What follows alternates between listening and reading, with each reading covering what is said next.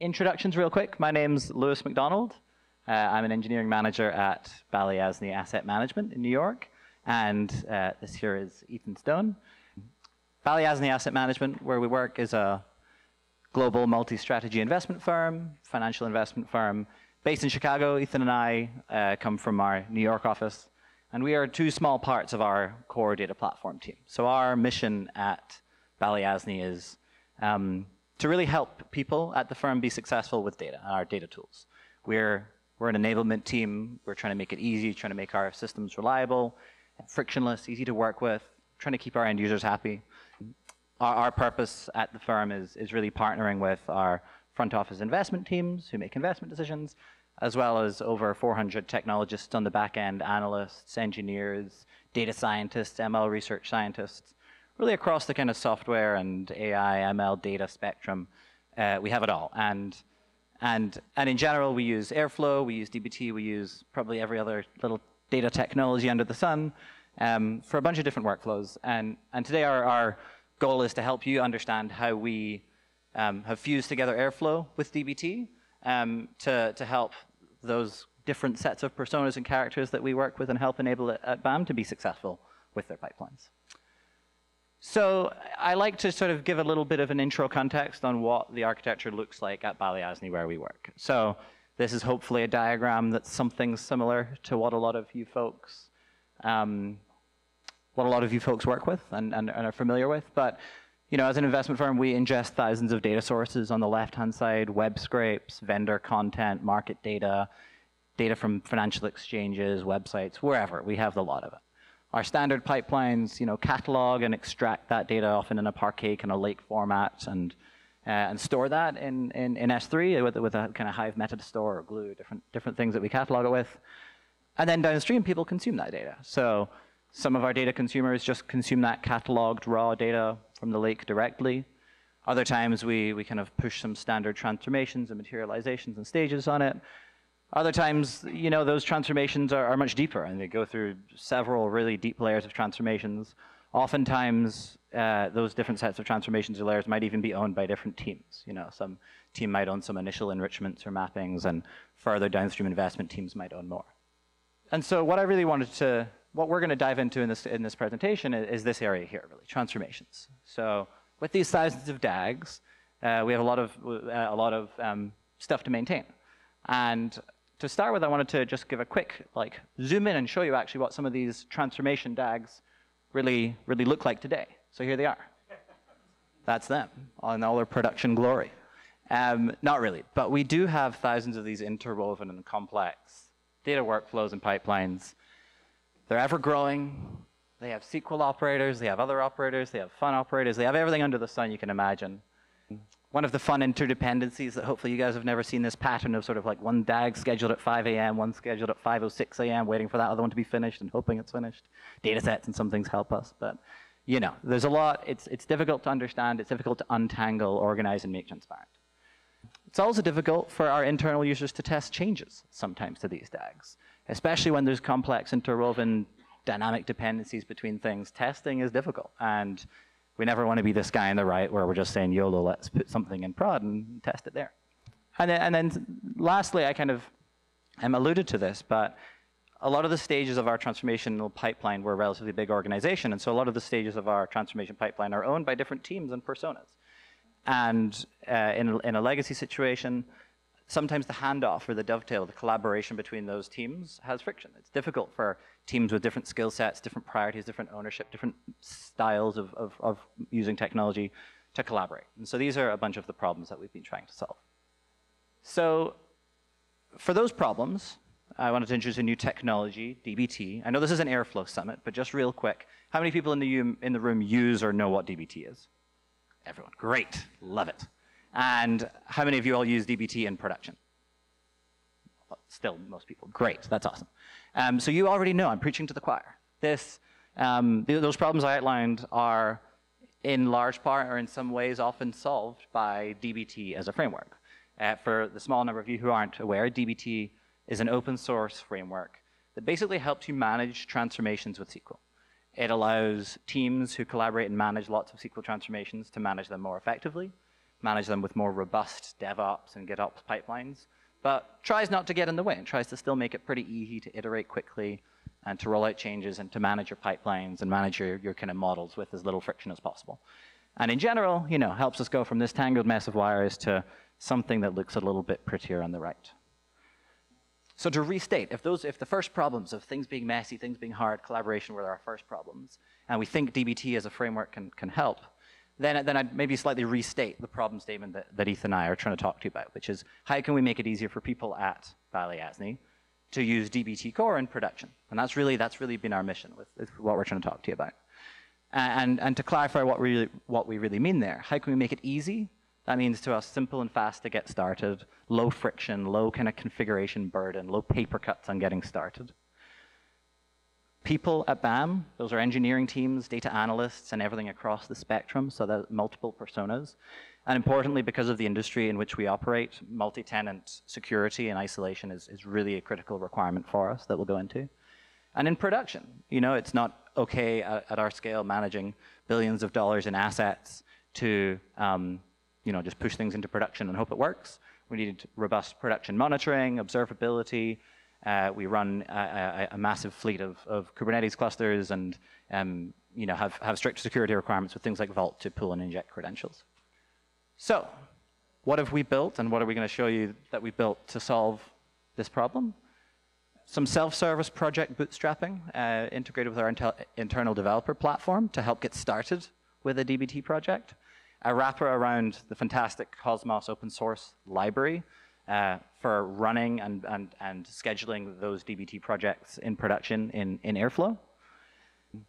And a build, release, deploy pipeline that kind of helps us really tightly integrate and couple those two things. So with that, I'm going to hand you over to engineer extraordinaire Ethan to go through some of the more technical specifics. That is my actual title, by the way, in Slack and everything. So I'm going to give you guys a 30-second overview to the architecture for how we go from a DBT project locally, doing DBT runs, to all the way into Airflow, into Kubernetes, and into our data warehouse. Lots of cameras out. I love it. This is a great graph. So we start over here in our GitHub repos, which are provisioned using an internal developer platform. And it comes with all the nice bits of DBT, all the nice bits of Airflow already there set up for you. We provide a build pipeline for the DBT repo, which will compile and push the DBT manifest, which we'll get into later, into blob storage to be pulled down later. We also build and push our Docker container to a Docker registry, which contains all of your DBT code to be ran later. After that, we have a wrapper library around the open source Cosmos library. And this essentially will turn our DBT manifest and translate it into an Airflow task group. And then the Airflow task group correlates to our Kubernetes pod. So each task will map to a pod and run your DBT models. And then those are what are actually doing the transformations in the data warehouse. So that's our quick overview for what's going on. So now we're going to do a demo, bunch of little recordings, going through 0 to hero, our local DBT to production Airflow. So just to preface, there's going to be 3 data sets, and we're going to do some transformations on it, build and push, and then write a DAG and run our DBT projects in Airflow. So our data set, just to be familiar with it, we're going to be using Snowflake. We have some auto-generated data here. There's going to be 3 tables. One is the talks table, which is a bunch of talks that people can go to, which we have here, talk name, a presenter ID, and a talk date. After that, we have a people table. I promise this is auto-generated. You're not in this data set, unless you are. The most important column here is talk ID, and this is a list of talks that people went to. That is an important one there. And then our last table is going to be YouTube videos, whenever I decide to run the select star. And so we have talk ID, which the talk is posted to YouTube, and then it has a view count for how many views that talk got while on YouTube. So that's our data set. We're going to do some transformations on it now. So first, this is a DBTS thing, which I think all of you are familiar with. You have to define your sources. So the sources are the data sets that I just showed you in Snowflake. And so you're going to define a sources and then each of our tables. So here we have our people table with all of the columns that we saw before. And then we have our talks table, again, with all the same columns.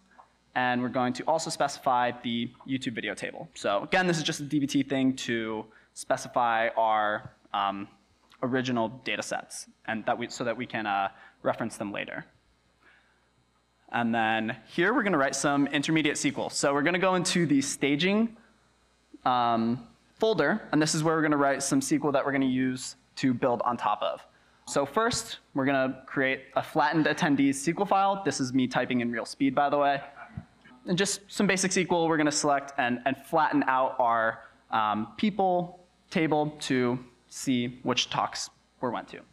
And then after that, this is another DBT-esque thing. We have to define our models. So we just created a new model here, and now we're going to define what it looks like with the columns and descriptions as well. So after that, we have defined a model, we've defined our sources, and we're able to do dbt run. And this is the dbt CLI, and it will run our models and throw them into Snowflake as a view by default. And so then we open Snowflake, and you see here, we now have a view called flattened attendees, which was the name of the SQL file that we defined, and we're able to select star from it. And you can see this is some of the data whenever I run it. Not super important for now, just an intermediate step, but just to show you that you're able to write SQL, dbt run, and then it shows up in Snowflake, which is super cool. Now we're going to make another intermediate table called attendee count per talk, which will give us some insight to how many people showed up to each talk. And so there's some important DBT bits here. You can see source and ref. Source is referencing our talks table, and ref is referencing our previous model that we just created. So you can see how there's dependencies between the models, and we can start building this lineage graph between models. Now we're just specifying the attendee count per talk as well. Now we're going to go into our marks. This is our final model that all of this data that we have is leading to that we can gain insights from. And it's called popularity.sql. And this is going to tell us the most popular talks at the Airflow Summit. And so again, I want to point your attention to the ref and source, referencing the YouTube videos, referencing our previous model. And then we're able to, oh, sorry, we have to specify our model still for this one as well. Every time we make a new model, we need to specify what it looks like in YAML. And we do that here. And then now we're going to be able to do dbt run. It's just off, but I am typing it. And that will run our now 3 models, with our important one being popularity.sql. And all of those models now exist in Snowflake. Takes a second to run. And so now in Snowflake, you'll be able to see in our views, we have 3 tables: flattened attendees, attendee count per talk, and popularity. And so whenever I select from the popularity, you'll see that Michael Juster and our talks are the 2 most popular at the Airflow conference. It's really cool, building on Cosmos and Kubernetes. And then here's just a cool little plugin to show some of the lineage. Whenever you click on a file, it will show the models that depend on it and the models that it depends on. So that's just a cool little bit there. So that's the local dbt process, which most of you are familiar with. Write some models, write some YAMLs, dbt run, and the views show up in Snowflake. So now, how do we get this into Airflow? The intermediate step here is building and deploying. So we need to be able to get our dbt project into the Docker registry and in a manifest file. And a quick stop, a manifest file is how dbt internally represents the dependencies between models. So we're able to read this manifest file and see, oh, model 2 depends on model 1. Model 5 depends on model 2 and 3. So real quick, with our provisioned repo, we have a bunch of nice little pre-commit checks, and we're going to push our code to GitHub. Nice important step to deploy your code. We're going to tag a release. These releases are immutable. So each version of the project is not going to change once we've given it a tag. And this will automatically kick off a deploy process in Jenkins, which is essentially doing the second step of what we talked about earlier, which is turning the GitHub dbt repo into a manifest and into a Docker container to run, to be used later in Airflow. So now, now that we've done the build and deploy process, how do we run this in Airflow? So here, again, real-time speed of me typing. We've defined some basic DAG, presets, retries, all the nice stuff. We've named our DAG. And then here we're filling out something called the Bamflow dbt task group. And so what that's doing is, this is our wrapper around Cosmos. And in it, you have to specify a project connection ID, which we'll get to just after this. And with the connection ID, you're able to turn your DBT project and its lineage graph. So in our graph, we had 3 models, which depended on each other. And it will turn it into a task group of Kubernetes operators to run in Kubernetes. So here is me filling out the connection. And again, that was, I actually forgot to say this, but this is like literally 5 lines of code outside of the DAG definition, which can be verbose. But literally 1 task group, bang, bang. And that can run a 1,000,000 size large DBT graph if you wanted to. So extremely simple to transform it from DBT into DAG code. So how we do this is we use Airflow connections, and we created our own custom DBT connection, again, wrapping around the Cosmos library. And in it, we have to specify the project name, which in our case was Summit Demo, and the project version, which in our case was 0.0.3. And with that, it knows where to reach out to find the manifest and blob storage, and it knows where to find the Docker container in our Docker registry. Again, with a couple more of these, which can be automated eventually.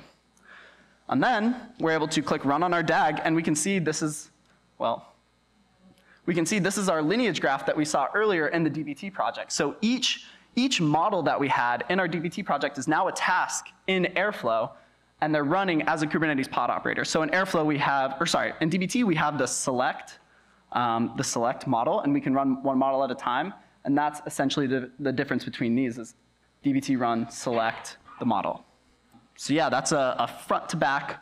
That's a front to back how you can write some DBT or write some SQL in DBT, specify your sources, your models, push it up to blob storage, Docker registry, and then pull it down using the connection to run your DBT as an Airflow DAG. So now we're going to do a couple of deep dives into some of the bits that we glossed over. So number 1 is how do we go from the DBT manifest to an Airflow task group? So this mostly is the open source Cosmos library, as I've alluded to a couple of times. This is written by Astronomer and works super duper well, but it parses the manifest file, which is DBT's representation of lineage between and dependencies between models, and turns it into a task group. This comes with a lot of nice bits. So rather than running your entire DBT project as 1 task, you're now able to split it up into multiple, and you're able to have all the good things that comes with task dependencies, such as upstream failures, and being able to rerun subsets of your DBT project. It's also composable. So if you wanted to have a true ELT, you could have your extract as a task, your load as a task, and then DBT as your transform task. And you're able to have your DBT project as a task group after other extract and load parts of your DAG, which is super duper cool. So deep dive number 2 is how we get the manifest. So basically, rather than every time the DAG runs, reaching out to blob storage and pulling that manifest down and parsing it, we use our own custom DBT connection to pull it and then cache it in memory. And so that way, we don't have to bring it down and parse it every single time we run. So the scheduler sees the connection change whenever we update the version, and then it gets the manifest and data and is able to translate it into that task group. So the number 3 is the Kubernetes execution. So as I said before, the task group gets generated, and then each task will correlate 1-to-1 with a Kubernetes pod operator.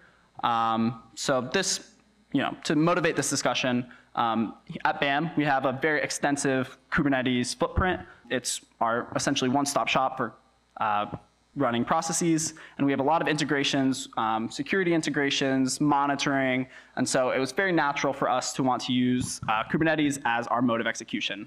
Cosmos does allow locals, it allows Docker, it allows Azure, and a bunch of other things, but as a Kubernetes shop, we easy to do Kubernetes. And so credentials are injected upon runtime to interact with the warehouse. We have great Vault integration with our Kubernetes cluster, thanks to the cloud team. And so it makes running our pods on Kubernetes extremely easy. Yeah, just to summarize, I guess, what Ethan has already shown. Yeah, the benefits of this versus our spaghetti code or all those DAGs that you showed that we showed at the start. Simple config. This library requires really, at its baseline in like the default really simple case, almost no parameters. It's really simple to run, doesn't require you to express, it's a big complex DAG, but you still get the transparency and lineage and full kind of visibility and production visibility into all of those individual tasks. We're even planning on creating like a further wrapper that requires basic users with just using DBT not to really even know that Airflow exists at all, not to have to write that DAG, because really it's so simple. The Kubernetes stuff is simple. We've answered a bunch of questions there. And the other part, if you remember, we're a platform team. It's really our goal and our mission to keep things consistent, well-managed, integrated with all of our general tooling around the platform ecosystem at BAM. And so by having this shared provider, we can add in things like metrics, observability, egress lineage to our data catalog. We're creating a centralized DBT documentation hub so that these things can opt into publishing their docs that are available internally. And really sort of define and standardize the golden path of how people use DBT at BAM to keep things easy, maintainable, and avoid getting into that tangled cable mess that we showed on the first slide. So future, a few steps. The Cosmos team and the open source folks we've discussed with a lot have some really interesting ideas to speed up some of the execution problems in Kubernetes, and there's aspects of the Airflow 3 roadmap which I think map really nicely to helping decouple control plane and runtime execution and some of the things we're kind of achieving with the Kubernetes operators here. There's also a bunch more stuff that I'm sure people who know more about Cosmos than us do can talk to you guys about. But Cosmos was started like a year ago or something. It's been great. So I know there's an extensive roadmap there that the team are working on. And so with that, thank you.